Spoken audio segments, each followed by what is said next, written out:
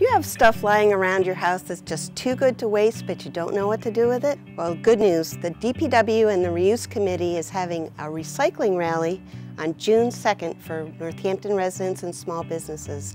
This is going to be held at the Smith Vocational High School at 80 Locust Street from 9 to noon on June 2nd. You can bring bulky rigid plastic, like buckets, crates, flower pots, even plastic furniture, toys. It's a take it or leave it bulky rigid plastic day. So come on by, see what you might like to leave, see what you might like to take home with you. You can bring new and used building materials in your vehicle. For a free pickup of larger materials, contact Eco Building Bargains at 413-788-6900 extension 29. You can donate clean and dry textiles and clothing in any condition, including shoes, accessories, and small household goods. All these will go to the Salvation Army. You can bring clean styrofoam, which will be recycled into picture frames. $1 will be charged for the volume of a large trash bag.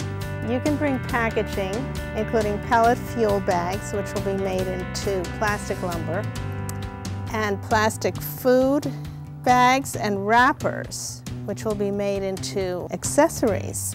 Please clean and dry this first. You can bring bikes, bike parts, ones that aren't heavily rusted, and you can also make Bikes Not Bombs a tax-deductible donation. BagShare will be demonstrating how to make a reusable shopping bag, and you can try your hand at it. If you would like to donate materials to BagShare, go to the DPW website for their wish list. A local volunteer will be demonstrating how to make reusable shopping bags of various sizes out of a t-shirt. So you can bring t-shirts to donate to the volunteer for the demonstration, or you can make your own. I'll be running a make and take art activity for all ages in anticipation of the October 13th Reuse Recycle Rally for the Arts at JFK Middle School. For more information, you can contact me, Karen Boquillan, by going to the Northampton DPW website or by calling me at 413-587-1059, or you can email me. We do hope to see you on June 2nd.